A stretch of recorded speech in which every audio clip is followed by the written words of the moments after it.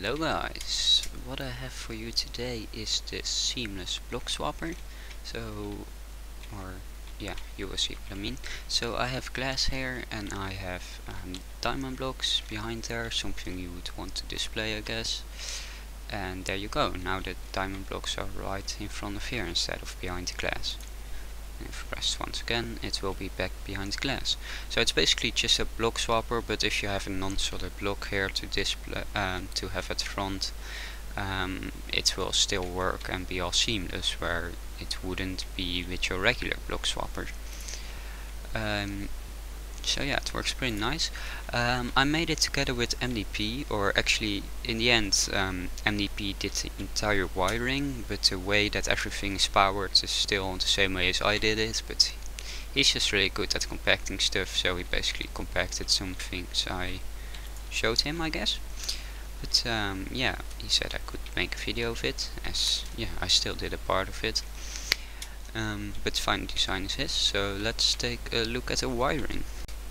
So as you can see right here, it is really small. It's only a one wide control circuit, and yeah, apart from that it's 4x5. So in total it is 40 blocks when you don't expand it, if you just have one row.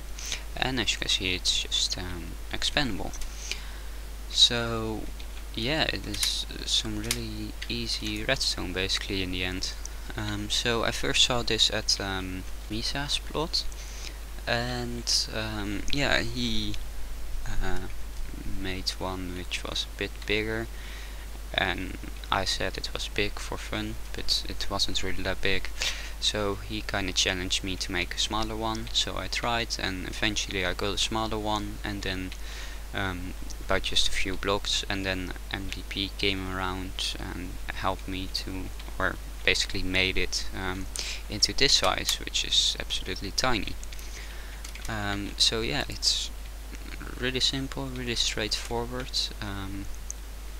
So yeah, I feel like it's kind of pointless doing a tutorial for it, but still I will do a tutorial right now. So let's say this is the block you want to display. You would just go back a few blocks like this, and then place two pistons, so there are two blocks in between here. And then you want to place one piston right here facing up, and place your glass or transparent block I guess right there. Then you want to put 4 ticks on this and have a dust right there. Then have a torch right there, so it's extended by default. Then place one dust there, another dust right here, 2 ticks delay right there, a piston going up right there, then some sand, and then your 2 pulses for the piston at the front, and then this one will like trigger this piston when it's right here out of a bullet position. So now if we just place a button on there, as you can see it works great. So you could maybe use this for a crafting table, or actually I have pretty much no clue what hell you could use this for. But yeah, it's a block swapper, and it's pretty small, and it's pretty damn clean. So I will put TO and MDP's channel in the description, because they have a channel together.